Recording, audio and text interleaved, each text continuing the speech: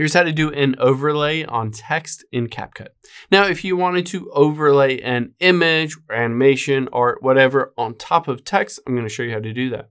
Let's open up CapCut here, tap on New Project.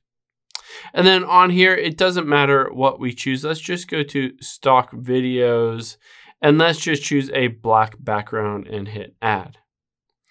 Now, I'm going to tap on text at the bottom left here. Tap on Add Text, and I'm just going to type in something like rainbow and hit the check mark. So you can see I have added that rainbow. I'm just going to hit the export button at the top right to export this, and you can see it's done. Now I'll tap on the new project, open up this video with rainbow on it, and now I will tap the overlay button at the bottom center. I'm going to hit add overlay and then go to photos, and I'm going to choose this photo of a rainbow.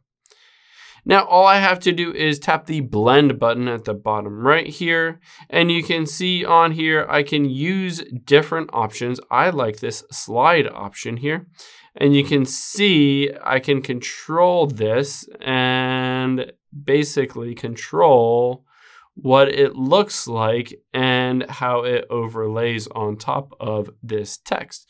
So I can move it up or down. Say I want it to kind of look like this, fill out lots of this rainbow word, just like that.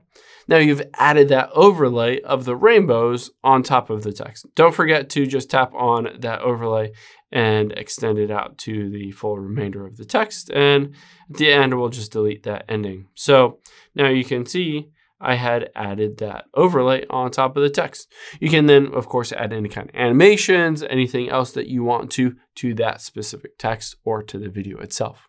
Hope this helps. If you have any questions on that, leave them in the comments down below, and I'll catch you on the next one.